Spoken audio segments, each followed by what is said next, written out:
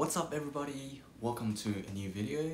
Today is a very exciting day because our 60p has finished its dark start. It's been about 3 weeks and yeah, today we're ready to do the planting. To kick us off, I've got a little package that I received today from the guys at Aquaplant Culture, Aqua Depot. For those of you who don't know, I am doing a collaboration with the guys at Aquaplant Culture. So they've been kind enough to send us some plants for our ADA 60p. So why don't we do a quick unboxing and see what goodies they've sent us. And then I'll show you what the tank looks like now and we'll get planted. Let's do it. Alright, so let's see what we have here.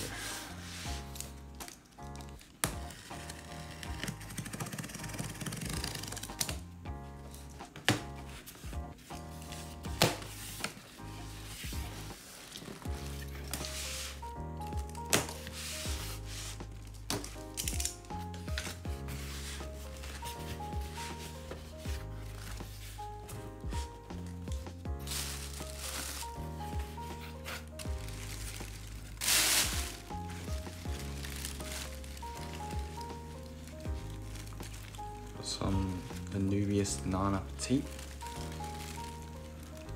Wow, super nice and healthy. So we've got 1, 2, 3, 4, 5 clumps there. Like that.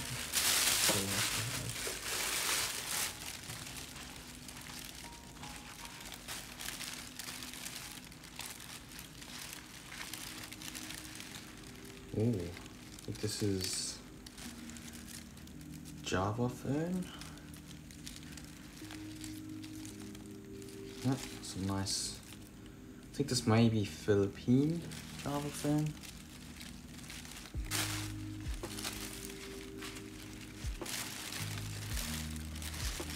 Okay, this is super nice. I think they're immersed grown Cryptocoryne Flamingo.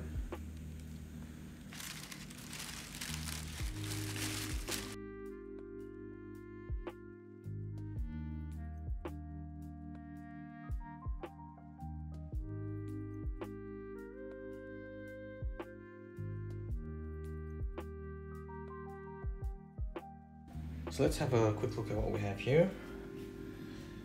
We've got Java Fern over here, which probably go in between the woods.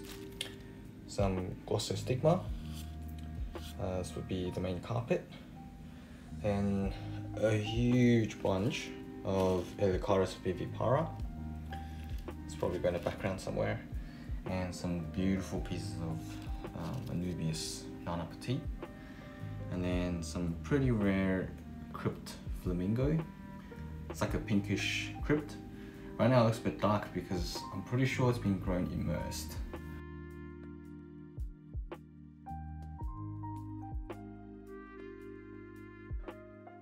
So here we have the Driftwood 3 weeks after the dark start. There's some white fluff. It's got biofilm growing on the wood. Totally normal. Especially in a new setup, so I'm just going through with a toothbrush just to clean it out, and we're going to do a quick water change after this.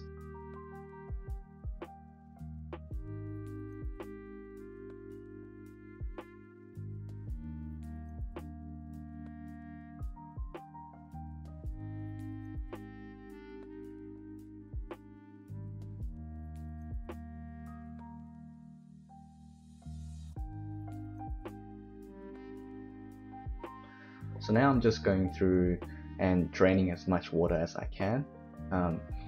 This is mainly just to remove maybe some of the ammonia that's left after the dark start.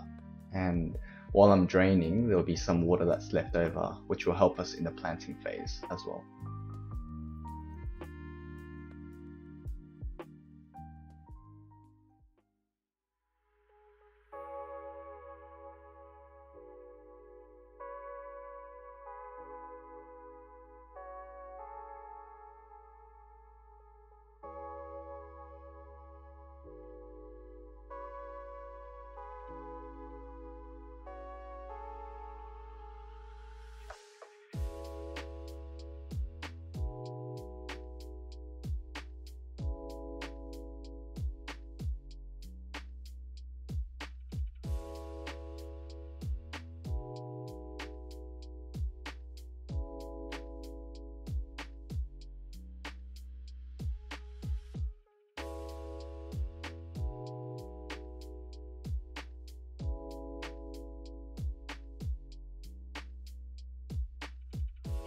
Planting for me is really one of the most relaxing parts in setting up an aquascape.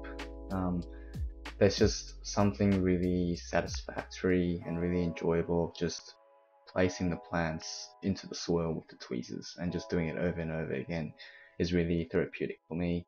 It really helps if you pre-prep all the plants in advance, so you split them up into smaller portions, and that way you're really just picking them up and just planting them one after the other.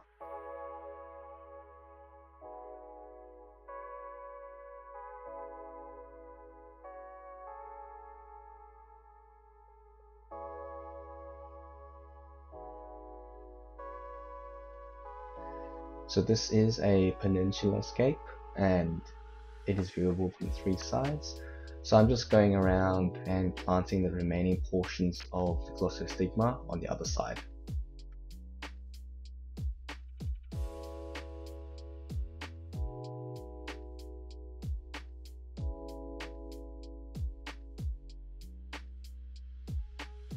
So next is the Cryptocoryne Flamingo, and I've chosen to plant it around this area between Dragonstone and the Glossostigma to act like a transition between the two. Otherwise, you've got Glosso that's running straight into the Dragonstone, which can be quite unnatural.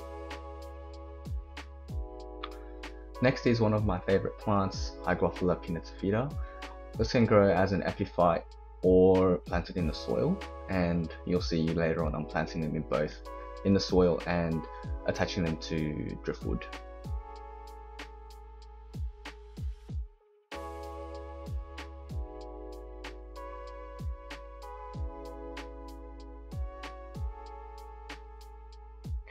So next up is the Anubias Petite. I'm wedging them in between the crevices of Dragonstone, and because it's a shade-loving plant, it likes to be in some places that have less intense lighting, and so putting them underneath the driftwood in between the crevices here is actually quite a good spot.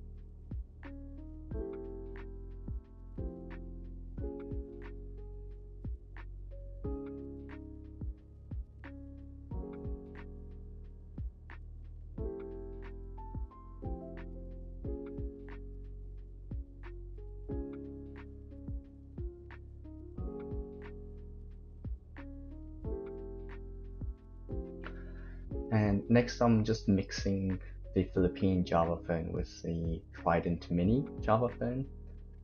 They're slightly different leaf shapes, but they look quite natural when you blend them together.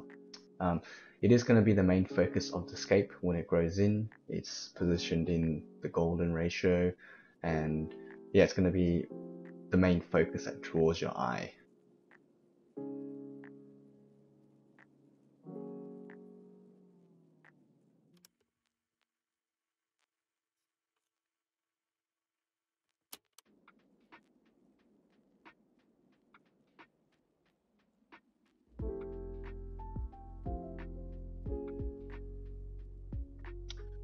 I also prefer to tie the moss to the wood instead of just super gluing them. And that's because when you super glue, it leaves these white marks on the wood itself, and also the moss just doesn't get attached as well as if you tied it.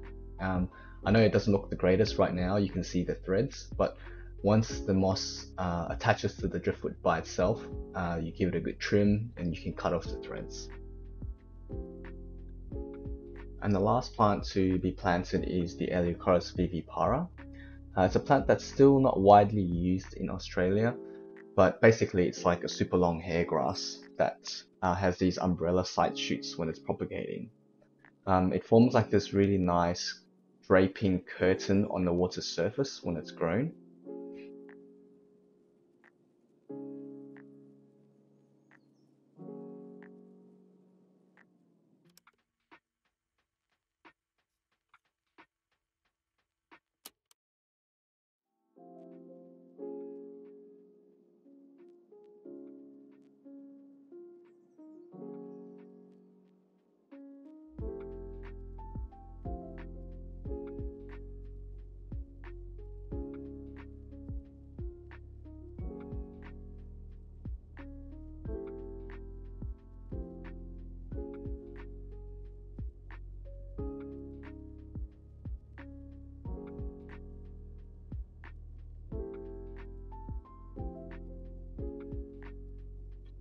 So a week later, the plants are slowly starting to grow in, and the tank itself is sitting on a custom timber base.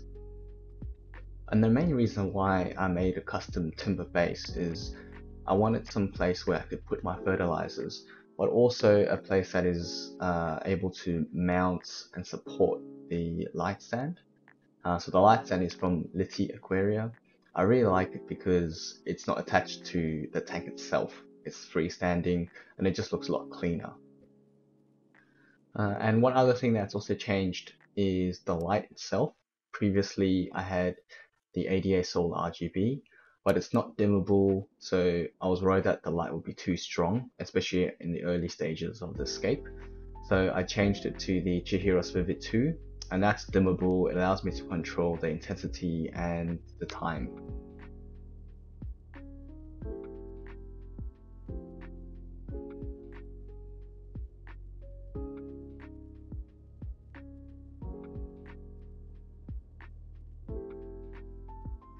In terms of fertilizers, I'll be trying this new range from DJI AQUATICS.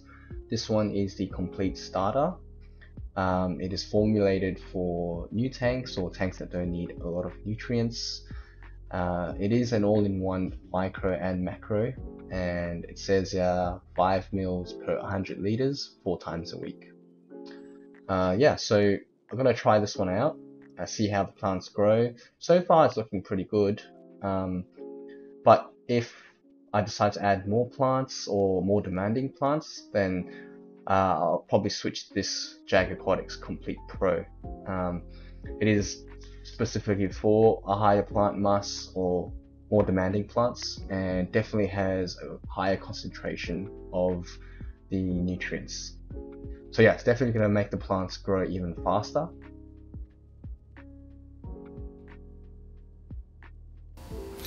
So that's gonna do it for today's video, guys.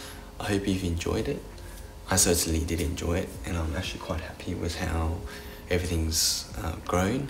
And yeah, it's just a matter of time to see when everything fills in. Full disclaimer, the aquatic fertilizers were provided and sponsored by JAG, so thanks JAG. And also very big thank you to Aquaplant Culture for supporting this channel and providing most of the plants for the scape. Yeah, so sit back, relax, enjoy the B-roll, and I'll see you in the next one.